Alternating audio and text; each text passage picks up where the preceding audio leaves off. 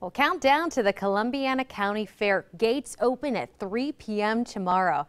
The day before the fair, that is busy, especially for 4-H students.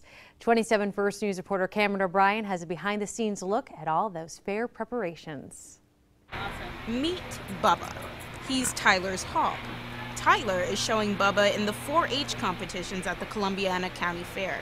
And today, he and the rest of the 4-H crew are getting their hogs ready for competition. For pigs and probably steers, most competitive fair there is, livestock-wise, and it's not as big as Canfield. Canfield's all commercial. This is about the animals. And raising hogs isn't easy. I learn so much each and every day while doing it.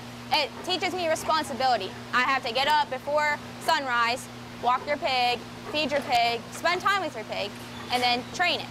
And then come week of fair, you show what you did. But it's not all work. Certain people you hang out with at the fair you don't get to see, kids from other schools you don't get to see on a daily basis, and you just get to spend a week with them at the fair. It's probably my favorite week out of the whole year. Up the hill from the 4-H barn, Allison was crowned this year's Poultry and Waterfowl Ambassador.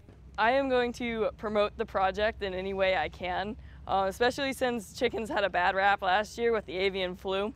So I'm going to be like, hey, we're back, Ohio's safe, and we're ready to go. And for these kids, animals are more than just a hobby. Now I'm going to Ohio State, ATI, to major in livestock production and management. I'm going to specialize in pigs, and my future is pigs. In Columbiana County, Cameron O'Brien, WKBN 27 First News.